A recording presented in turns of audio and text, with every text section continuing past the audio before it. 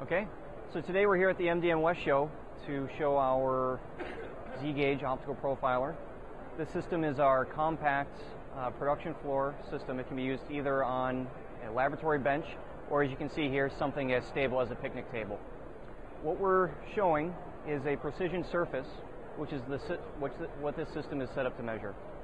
We are looking to measure precision surfaces that require non-contact metrology for sealing surfaces for medical devices, so implantable devices, bone screws, dental implants, so on and so forth.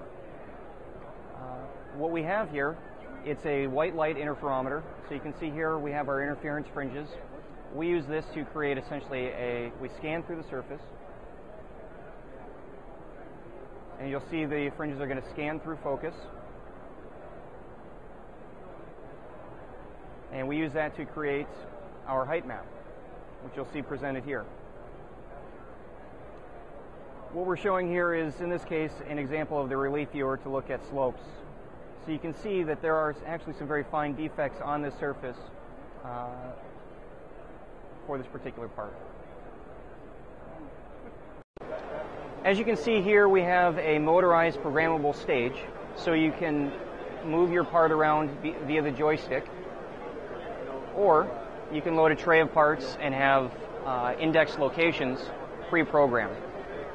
In addition, you can also use field stitching to create a single map of a large surface.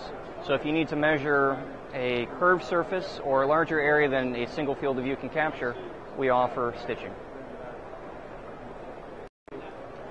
What I'm demonstrating here is the ZeGage has an automated focus element built into the tool. So by selecting this element, as I move into focus, what you're going to see is the twin spot mode located here and here. As these converge on the surface, your surface comes into focus. As I switch back, you can now see the interference fringes. For example, if I take this way out of focus and again bring it back in very quickly, you see how quickly you're able to focus on the surface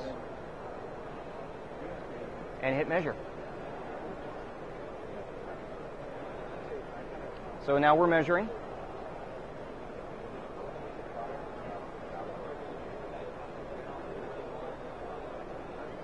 So from the time you put your sample on the stage to collecting data can literally be seconds.